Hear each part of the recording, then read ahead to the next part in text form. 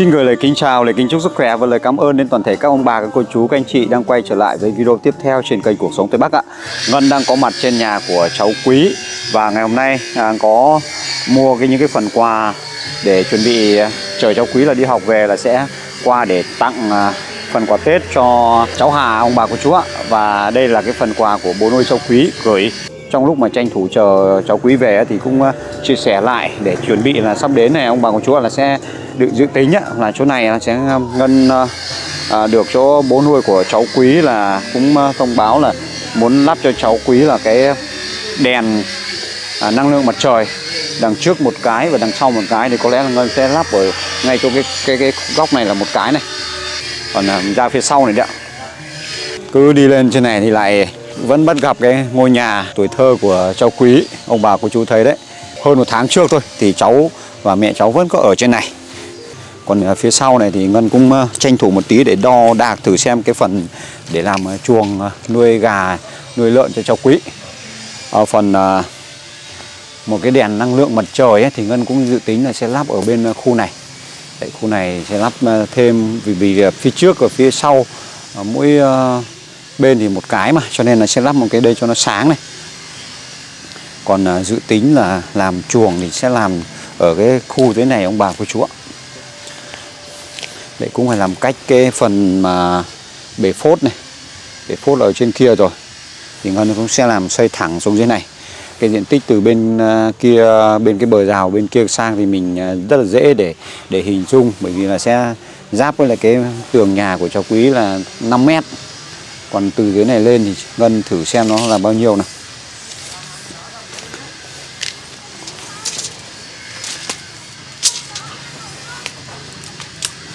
Vẫn phải để một cái góc lại, có lẽ là phải để từ chỗ cây chuối này đi xuống cái này làm cái chỗ mà hố nước thải.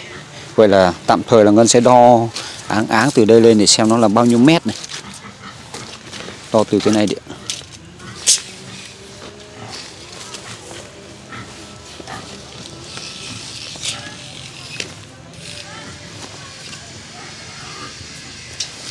Tầm đây là 3,5 mét này. Như vậy với cái diện tích 3,5 mét cộng với 5 mét thì khoảng độ 17-18 mét vuông. Như vậy là sẽ phân chia thành 2 chuồng, một chuồng gà và một chuồng lợn.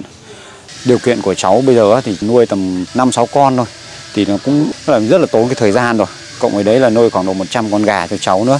Sau một hồi chờ đợi đúng 5 giờ ông bà cô chú ạ, thì 5 giờ chiều thì cháu Quý cũng đi học về rồi. Cháu chào ông bà, chào các cô chú, xong rồi chào gia đình bố nuôi của cháu đi. Cháu chào các ông bà, cháu chào các cô chú ạ. Con chào bà và bác Hai và bố và bên gia đình ạ. Hôm nay là chú cháu mình sẽ tranh thủ một tí để qua bên nhà của em Hà. Đây là có quà Tết của bố cháu gửi ấy. Dạ. Hôm trước nhớ không? Cái phần quà cũng là 1,5 triệu thì chú Ngân có trích ra 500.000 để mà mua đồ Tết ở đây rồi. Dạ, quà Tết, xong rồi còn lại 1 triệu tiền mặt thì chú cháu mình sẽ tặng cho em. Dạ. Đấy, bình thường cho chú là chờ cháu nhưng mà không có cháu ở nhà, cháu phải đi học, cho nên là như em Thanh ở dưới kia thì chú Ngân phải đi một mình. Dạ. Nhưng hôm nay thì em Hà ở gần cháu hơn, cho nên là chú phải chờ cháu, chứ còn không thì chú là ghé tranh thủ từ lúc nào rồi. Dạ, vâng ạ. Nhưng mà trước khi mà ghé em Hà thì chú muốn cháu lại nhận một cái phần quà này. Cháu hả chú? Có quà tiếp hả chú? Có quà tiếp. Ngày hôm nay chú Ngân vào đây là chờ cháu ở đây là cũng không báo trước. Vào phần quà này chú Ngân cũng không nói trước với cháu. Dạ. Và cái người tặng cho cháu cũng không báo trước cho cháu, đúng không? Bởi vì không có ai báo cho cháu là có quà đâu, đúng không? Dạ, vâng ạ. Đây, mà chú Ngân thấy là ở bên phía trước này thì hơi có tiếng nhạc của bên nhà hàng xóm. Dạ. Thì mình qua phía sau cho nó yên tĩnh một tí nhé. Dạ, vâng. Chú đố Quý biết là bên trong nó là cái gì? Cháu thấy nhưng mà cháu không đoán được chú ạ. Không đoán được. Dạ. Đúng không? Cháu nghĩ là ai tặng cháu cái này? Cháu cũng không biết. Cháu có nghĩ là chú Ngân tặng cháu không? Chú tặng cháu thật à? Thì chú đang hỏi cháu là cháu có nghĩ là như thế không? Cháu cũng không biết ai nữa. Không biết ai á? Dạ. Nhưng mà cháu có nghĩ là chú Ngân mua quà gì để tặng cháu không? Bởi vì bà, bác hai với lại bố nuôi của cháu đã tặng cháu rất là nhiều quà rồi. Có khi nào chú Ngân này muốn mua tặng cháu một cái điều gì đấy làm kỷ niệm không? Cháu có nghĩ thế không? Quà Tết rồi chú. Không biết. Chú mở cho cháu xem. Chú mở cho cháu xem. Cháu có đoán được bên trong này là cái gì không? Bây giờ trước tiên là mở cái túi này đã nhá.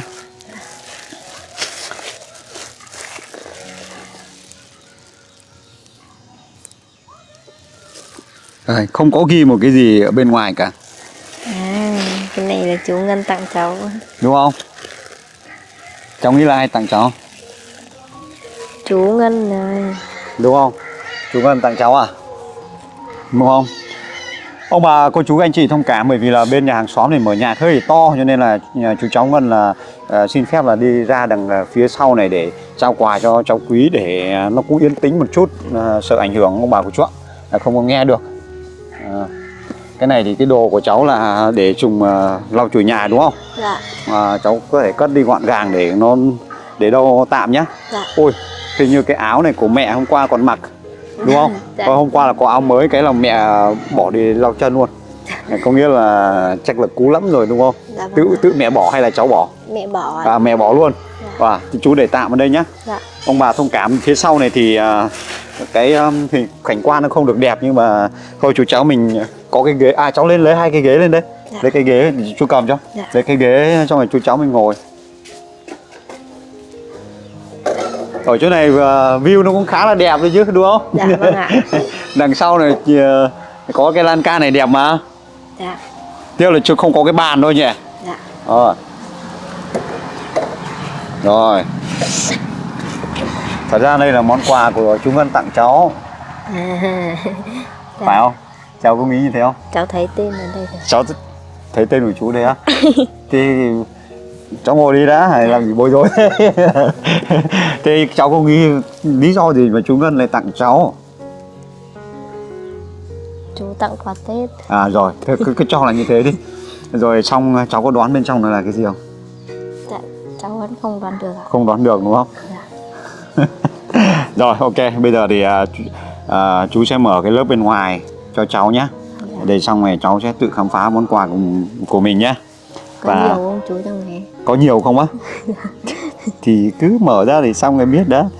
Sẽ là một bất ngờ rất là lớn cho cháu Quý, ông bà của chú ạ. Đó. Chú sẽ mở cho cháu chỉ mở cái lớp bên ngoài thôi, còn tự cháu sẽ mở lấy nhá. Dạ. Để nó có sự bất ngờ nhá. Chắc chắn là món quà này là rất là bất ngờ, bởi vì là người tặng thì bây giờ cháu Quý không biết là ai cả. Bên trong mà không biết là có cái gì cả, bởi vì là bí mật từ lúc nào ông bà của chú ạ. Bản thân Ngân ngày hôm qua là lên đây để mang cái phần quà của bố, của bác hai và của bà của cháu Quý tặng thì cũng chưa có nói đến cái chuyện này, bởi vì vẫn giữ bí mật đến phút cuối cùng này luôn. Rồi bây giờ cháu mở đi, cẩn thận nhé, hàng dễ vỡ. Chú chỉ nói thế thôi. Rất là hồi hộp ông bà của chú ạ.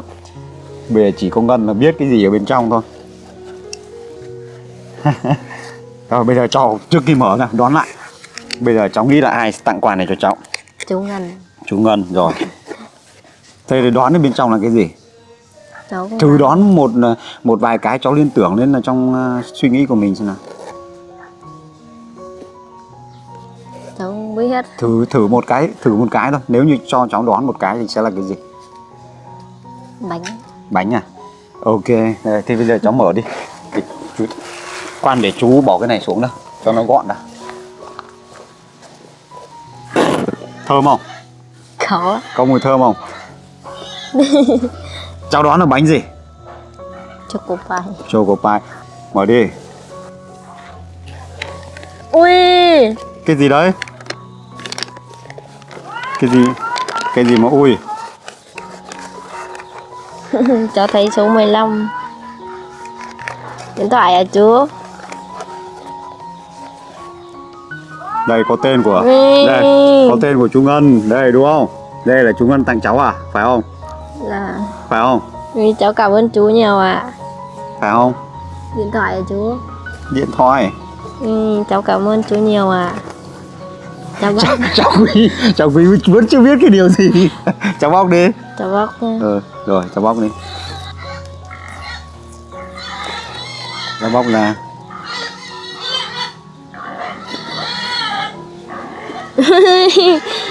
Ui chú Ngân ơi. ơi cái gì? Ui điện thoại đây là chú. Điện thoại mô hình thôi. Cho cháu chơi Tết mà. Ui, món quà lớn nhất trong việc dành tùy cháu ấy. Thế à? Cháu cảm ơn chú nhiều ạ. Cháu biết là điện thoại gì không? Đây là điện thoại gì cháu biết không? Thì cháu chưa. Để kéo rơi nhá, kéo rơi cái dây của nó nhá, để chú xem nào. Chú ơi, đây iPhone 15 Plus. đây là một chiếc iPhone 15 Plus ông bà của chú ạ. Cháu nghĩ là chú Ngân có đủ tiền để mua một chiếc điện thoại để tặng cháu như này không? Cháu nghĩ là tiền thì chú có nhưng mà tình cảm thì chú có nhiều hơn ạ. Nhưng mà được rồi, bây giờ bản thân Ngân không giấu nữa. Thật sự cái món quà này ông bà của chú là không có ghi cái nơi gửi và cũng không có ghi người gửi.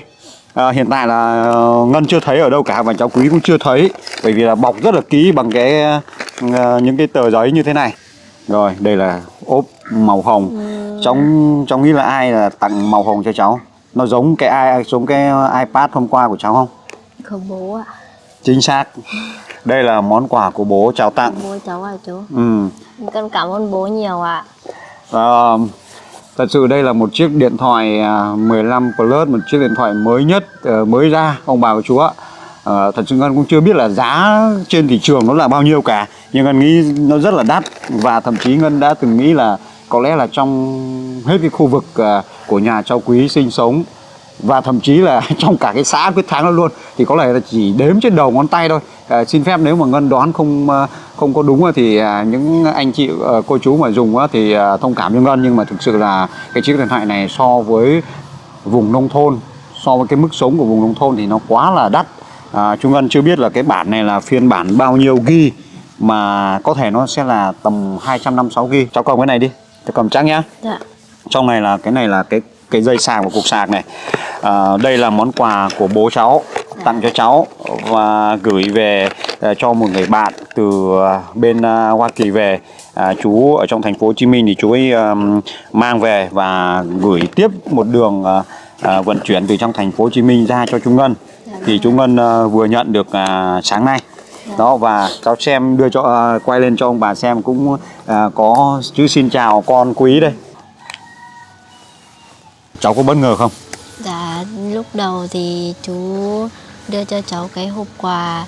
Cháu cũng không biết là chú tặng hay là các ông bà, các cô chú nào tặng. Nhưng mà lúc đập hộp thì cháu thấy điện thoại màu hồng thì cháu nghĩ đến iPad hôm qua thì cháu nghĩ là bố cháu mua giống bố cháu tặng đúng không? Dạ, cháu thì là người nông thôn. Thì lần đầu tiên thì cháu được nhận cái món quà mà to lớn như thế này chú ạ. Thì lúc đầu cháu cứ tưởng là một cái hộp bánh gì đấy, nhưng mà không ngờ là bố của cháu có thể dành nhiều vật chất và tình cảm nhiều cho cháu như thế chú ạ. Quá là bất ngờ đúng không? Dạ vâng ạ. Chú hy vọng là cháu sẽ trân trọng món quà, cất giữ cẩn thận, dùng một cách là giữ gìn nhất nhá. Dạ vâng chú ơi. Thực sự là cháu bây giờ cũng hơi run run chú ạ. Còn run? Dạ. Cháu nghĩ là bố dành nhiều tình cảm và tặng cho cháu nhiều thứ vô giá như thế chú ạ. Con thật sự rất là cảm ơn bố đã dành tình cảm yêu thương đến cho con nhiều như vậy ạ. Run thế liệu có đi được qua nhà em Hà không đấy? Có bước được không? Dạ có. Có được không? Vẫn bước được đúng không? Dạ. Ok, thế thì chú cháu mình sẽ đi qua nhá. Dạ. Ngân cũng rất là vui mừng với cháu Quý ông bà của chú ạ. Thật sự là cái món quà mà rất là giá trị, rất là to lớn. Đây là một cái nguồn động viên vô cùng lớn để cho cháu Quý sẽ cố gắng hơn để xứng đáng với những gì mà bố của mình dành tặng. Đấy, chú Ngân hy vọng là như thế nhá. Dạ, vâng. Bây giờ thì cháu cất ghế xong rồi cất mấy cái đồ vào trong nhà đi, mình cất hết đi xong rồi cháu về cháu tính sau nhé.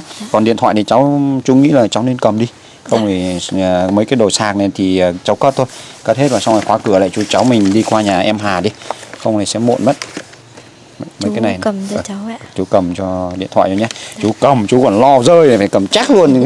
Rơi không hết tiền mà đền quý. Đây, một chiếc điện thoại quá là đẹp luôn. Đó. Ồ, Quý ơi. Dạ. Nó đòi hỏi khuôn mặt của cháu mà chú không dám cho vào đâu. Đấy, bây giờ nó còn đòi cài đặt này. Thôi chú cháu mình thì nán lại thêm 2 phút nữa đi. Cháu làm đi nhé. Đây.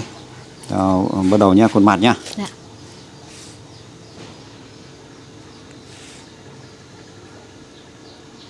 Rồi, bắt đầu cháu đánh cái số gì đấy, tùy theo cháu đó. Cái số này quan trọng là cháu phải nhớ nhá. Dạ. Không thì sau này mà không mở ra được thì đấy, thế là chú cháu Ngân này cố gắng nán là mình xem một chút nữa, bởi vì Ngân cũng rất là tò mò ông bà của chú, là bởi vì là không biết là cái phiên bản này là sẽ là khoảng là bao nhiêu tiền để giá trị để cho cháu Quý biết luôn. Cái này nó cũng giống như hôm qua thôi. Bây giờ chú sẽ vào để xem cái phiên bản thôi. Dạ. Một chiếc điện thoại iPhone 15 Plus này, đây ông bà có nhớ không? Đấy. Xong rồi phiên bản là phiên bản 256GB cơ. Vậy để chú Ngân để xem nào. Đây, hiện tại phiên bản 256GB thì ở trên thị trường Việt Nam đây ông bà cô chú ạ, có giá trị là 22.990.000. Vậy là còn 10.000 nữa là sẽ đủ 23 triệu. Thì tương đương bây giờ là khoảng tiền đô la thì khoảng một xíu nữa là sẽ được 1.000 đô. Quá là lớn đúng không? Khủng khiếp luôn. Một số tiền rất là lớn để dành cho mua một chiếc điện thoại. Thôi chúc mừng các cháu nhé. Có một món quà rất là to như đấy. Đấy, to cả về tình cảm, to cả về giá trị vật chất luôn. Đó, bây giờ thì cháu cất. Có đó. Có nha, con cẩn thận nhá. Đấy, phải giữ gìn trân trọng, cẩn thận nhá. Rồi bây giờ thì chú cháu Ngân mời quý ông bà của chú các anh chị là đi qua nhà cháu Hà để trao phần quà Tết của bố nuôi cháu Quý, gửi 1,5 triệu và Ngân đã có trích ra 500.000 để mua đồ rồi. Còn là 1 triệu thì tí nữa sẽ đưa cho Quý để Quý trao cho em nhé. Đi, chú cháu mình đi.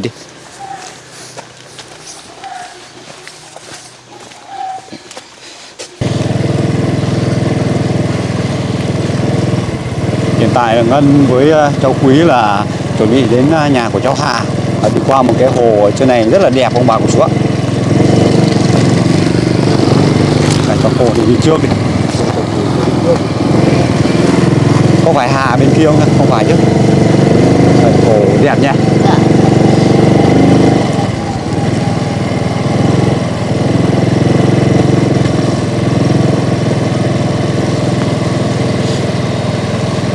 Thế là Hà bất ngờ đấy. Không biết có Hà ở nhà không chị? Chú không biết nữa. Chú có báo trước đâu. Bởi vì là không biết giờ nào cháu về học ấy. Thôi mình cứ vào tầm tối này chắc chắn là có mặt ở nhà thôi. Xe của Quý đi ngon thế. Êm nhỉ.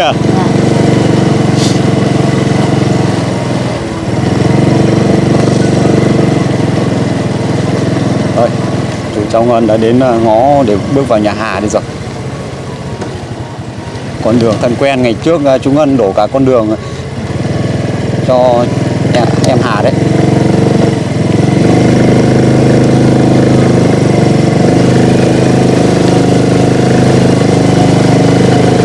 Có xe của Hà ở nhà kìa. Chắc là có đấy chưa? Chắc là có đấy nhỉ.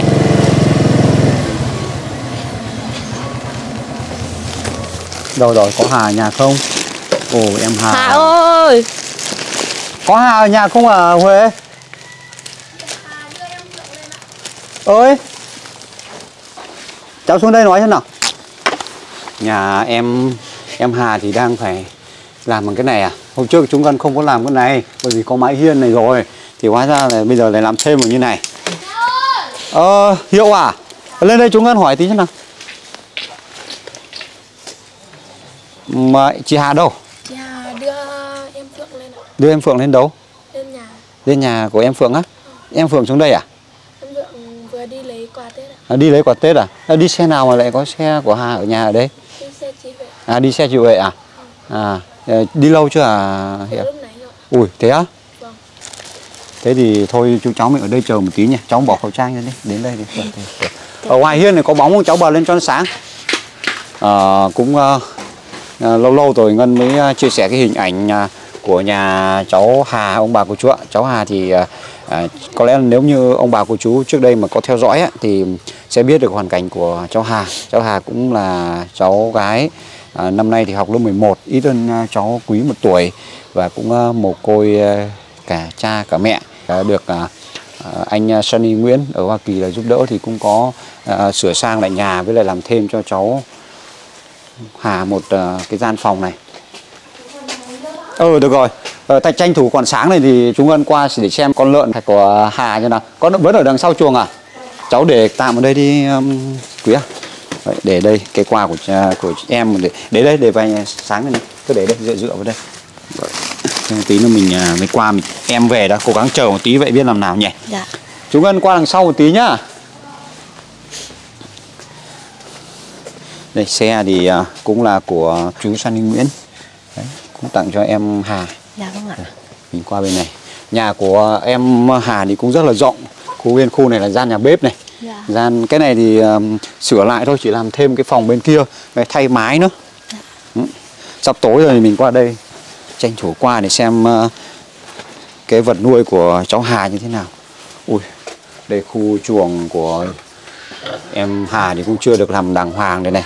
Ngày trước chú Ngân được chú Sৰীষ্টNG giúp thì có mua 3 con lợn, nhưng mà hiện tại thì thấy có 2 con ở trong chuồng đây. Cũng lâu rồi không có chia sẻ hình ảnh với ông bà của chú. Đó. Cái này che kín quá nhỉ. Chào chị nhá. Vâng. Em chào chị. Thế đây là lợn của Hà đấy hả chị? Thế đợt đấy là có 3 con hay sao chứ nhỉ? 3 con nhưng mà chết 1 con. Bị chết đi 1 con à? Rồi, thế là còn 2 con. Còn 2 con này là bây giờ cũng được khoảng độ 70 cân rồi nhỉ? Vâng, tầm đấy còn 60 mấy 70 cân. Chị khỏe chứ? Khỏe. Vâng, lâu ngày quá nhỉ? Đang chia sẻ với ông bà một tí cái lợn mà với lại hôm nay là cũng chuẩn bị Tết rồi.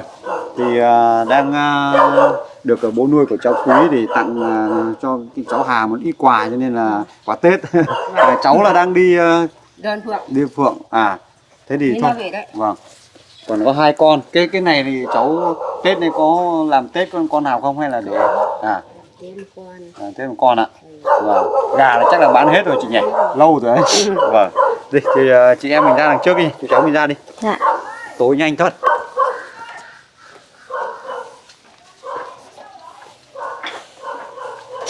Trong này giống như là vừa mưa xong à chị? Đúng là lúc sáng mưa đấy. Lúc sáng có mưa à? Vâng. Nhà cậu mợ của cháu Hà. Đấy, vẫn cũng khó khăn, cũng không cũng giống như trên nhà cậu mợ của cháu thôi. Vẫn còn nhà sàn cũng lợp tạm bợ. Đấy, cũng còn khó khăn lắm. Đặc biệt là xem như cái khu bên nhà bếp này. Đấy, nhà bếp của cậu mợ của nhà cháu Hà thì cũng xuống cấp hết rồi. Đấy. Đi chú cháu mình vào trong này một tí đi. Dạ vâng ạ.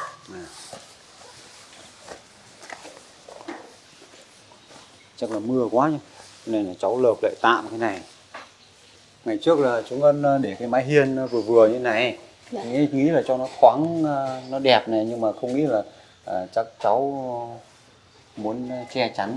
Chị ơi, cái phần này là chắc là mưa nó bị hắt hay sao mà cháu này làm thêm như này nhỉ? Nó mưa nó hắt vào trong này. Thế là cháu muốn làm thêm ra.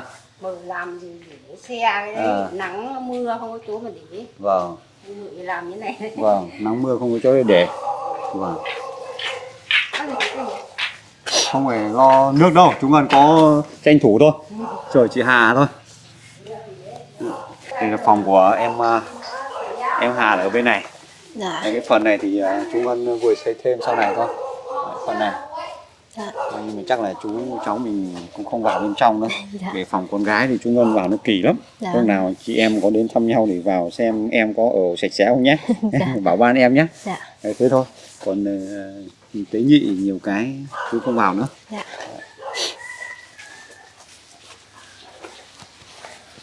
Thôi bây giờ thì Ngân sẽ vào trong nhà để chờ cho Hà về để trao cái phần quà này. Cháu mang đồ của mình vào đi.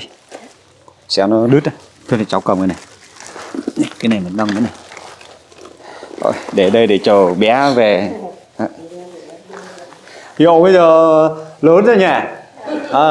Chú Ngân tí nữa thì nhầm với chị Huệ rồi. Nhà bếp ở chỗ. Nhà bếp đằng này.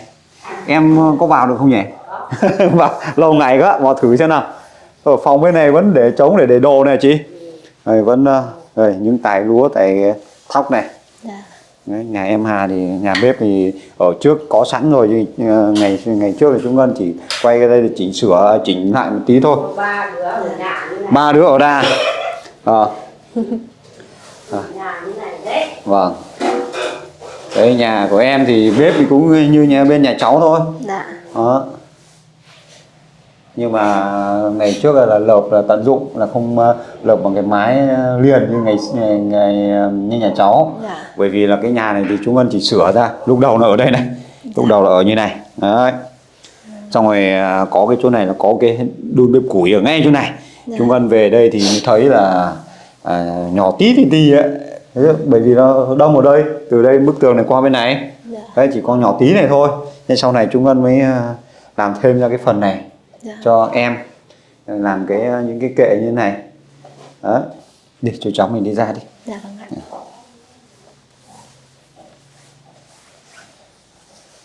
Nhà lúc nào cũng có nhiều thóc lúa. Thế là em Phượng là cũng cháu Phượng là cũng đi nhận quà Tết. Hai bà cháu ạ. Có mỗi em Phượng thôi ạ. Tiếc nhỉ, biết ở đây thì gặp cháu Phượng ở đây thì cũng vui quá, em Phượng ấy. Hà lên Tuấn ấy. Thế ạ. Vừa lên lúc nãy thôi. Bây giờ là đưa xuống cái kia gì chị? Đi lên Tuấn xuống lấy quà là về đây mới đưa lên. Bây giờ là đang xuống nhà của cháu Phượng, đón cháu Phượng lên đây. Không. Xuống trước là xuống đón rồi. Xuống đón rồi. Xong rồi bây giờ lại ui đi xa thế mà cũng đi nhiệt tình nhỉ. Đúng hai chị em chơi thân với nhau được đấy. Lại xuống đón xong rồi lại đưa lên. Thiếp. Tí nữa là có chú đấy. Vâng, thế không biết bởi vì em có báo trước đâu, vào một cách bất ngờ ấy. Để xem Hà có ở sạch sẽ không. Hà về rồi à? Ui nhanh thế. Nhanh quá. Ui, đi xe hăng thế. Vào đây đâu, mới chào. Đưa em Phương về á? Vâng ạ. Ui, thế hai chị em đồ này mà chơi thân đến mức độ đấy à? Hôm nay bọn cháu đi lấy quà ở dưới huyện ạ. Vừa xuống đón xong rồi lại quay lên đưa về nhà nữa. Vâng, em bảo là không có xe cháu lên đó. Em Hà lâu ngày nhìn em gái cũng xinh gái hẳn ra Trắng, nhỉ? Trắng nhỉ? Có đợt này có dùng phấn son gì không đấy? Sao lại thấy người trắng như thế? Hả? Tự nó trắng à? Chắc ở nhà máy. Chắc ở nhà máy á, hay là mùa đông chứ không ra nắng đúng không? Nhà này chúng Ngân thấy trắng hẳn ra thật. Cái cười không? Em Hà là như thế đấy. Chào chúng Ngân rồi nhưng mà chào chị Quý chưa? Chưa ạ. Chào ông bà trước đi.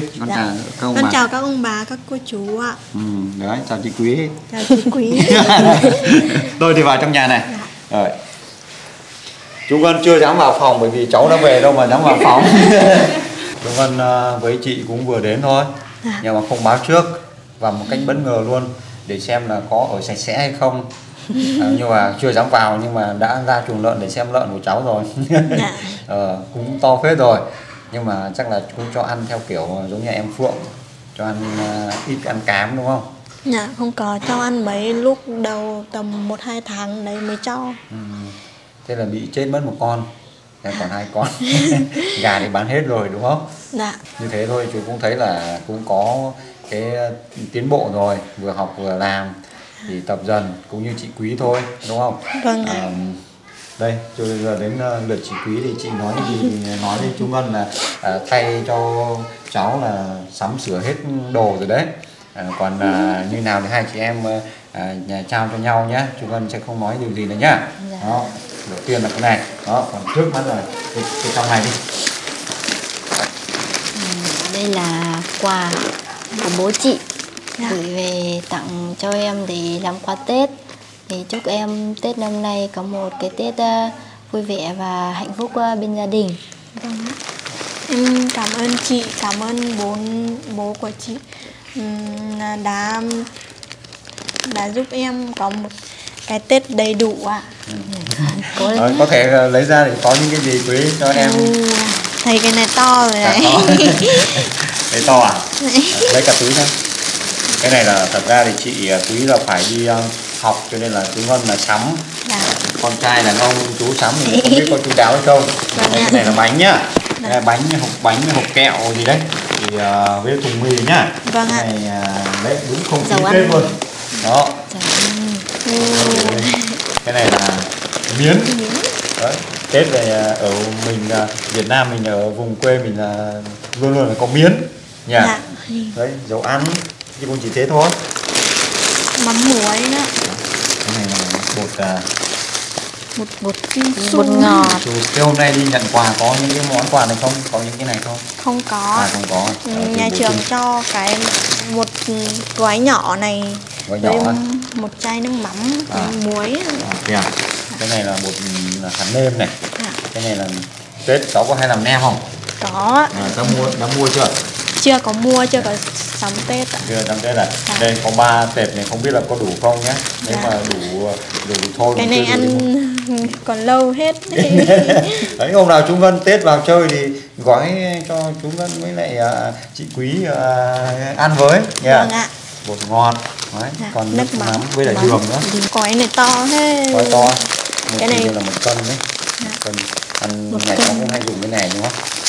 Vâng ạ. Gói nhỏ thôi, người ta to ấy. Nhà trường à? Đấy, có thế này thôi mà hết 500.000 rồi. Bố có gửi cho em Hà là 1,5 triệu. Thì 1,5 triệu thì trong đó thì trích ra 500.000 để mua quà để cho nó có không khí. Đây lại còn 1 triệu tiền mặt thì bây giờ chú Ngân sẽ đưa cho cháu để cháu tặng cho em Hà, coi như là lì xì Tết, nhạc mừng tuổi Tết trước nhá. Hai chị em nói cái gì thì nói nhá. Cũng thế nhá. Rồi. Đây là 1 triệu này. Chú Ngân đưa cho Quý này, Quý nói điều gì thì nói đi. Cũng như nãy chú Ngân nói là số tiền này bố của chị gửi về gửi tặng cho em làm quà Tết, thì nãy chú Ngân nói là lì xì trước Tết. Đấy, chị gửi em. Em xin chị ạ, cảm ơn bố chị cũng giúp em có một cái Tết đầy đủ. Bao nhiêu cũng đầy đủ nhé. Em mình coi đầy đủ là đầy đủ đúng không? Quan trọng là tình cảm. Đây là tình cảm. Đấy. Như vậy thì cũng rất là ấm cúng rồi. Ở nông thôn mình thì được các ông bà, các cô chú tặng, dù là gói mắm, gói muối hay là chai dầu ăn thôi thì cũng rất là quý, bởi vì mình còn khó khăn, mình còn thiếu thốn mà nha. Đấy, cho nên là chú Ngân cũng thay lời cho bố của chị Quý thì chúc cho cháu luôn mạnh khỏe nhá. Chuẩn bị đón một cái Tết là ấm cúng, hạnh phúc bên cậu mợ nhá. Và ở gần chị Quý thì nhớ Tết qua chơi chị Quý nhá. Xong rồi sắp xếp được thời gian thì ra chú Ngân, nhà chú Ngân chơi nha. Chú rất là hy vọng là một hôm nào đấy thì được đón cả cháu Hà, cả cháu Quý, 2 chị em với cả em Phượng nữa đấy. 4-5 anh chị em, cả chị Nhung nữa chẳng hạn, rất là đông vui để ra nhà chú chơi.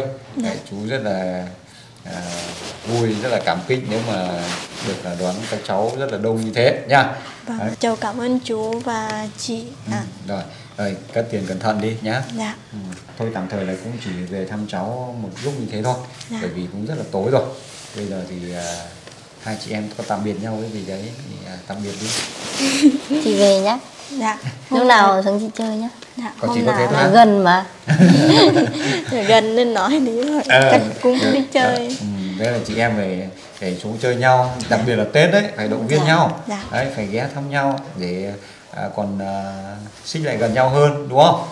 Thế thì chú cháu mình cũng tạm biệt thôi Quý nhỉ. Dạ vâng ạ. Muộn rồi. tí chú ra về là tối rất là lạnh nhỉ. Dạ. Chị về nhá. Dạ. Cái này để gót Cái này cháu cất đi. nhá. Dạ, thì cháu cất ạ. Tí cháu cất nhá. Dạ. Nhớ Tết là sắp xếp thời gian ra Trung Ngân chơi nhá. Dạ, chắc chắn rồi ạ. Rồi. Tối quá rồi. Dạ. Dạ vâng ạ. Vâng ạ. Đó. Vâng, đợt này cậu đi làm hay là ở nhà ạ? Cậu đi làm. À đi làm, tức là chắc Tết mới về nhỉ? Tết đây về. Vâng, Không Tết. đi làm thì không có gì làm Tết đấy. Vâng. Đi làm đấy. Thôi dăm ba ngày Tết thịt treo trong nhà cũng phải có một vài cân thịt để động viên các cháu nhỉ. Đấy, biết làm sao được, nhà ai cũng phải có ấy. Đấy. Mà Tết này các chú này, các ông các bà ngoài kia thì vào cháu Hà với cậu Dạ, chơi. vâng, vâng. Thôi thế thì chúng em Tết mới vào chơi chị ạ. Bây giờ cũng tối rồi. Đi ra nó cũng rất là lạnh cái mùa này, cho nên là xin phép chị nhé. Để hôm nào chị cũng ra cùng với các cháu để ra ngoài chúng em ăn Tết đây chị nhé. Hai nhé. Các chú với chị về nhá. Hôm nào gặp lại nhá. Vâng ạ. Dạ, kính thưa toàn thể quý ông bà, cô chú, các anh chị cùng các bạn. Ngân phải kết thúc video tại đây thôi ạ, bởi vì là chắc là đang tối thì chất lượng video nó cũng không được rõ lắm rồi.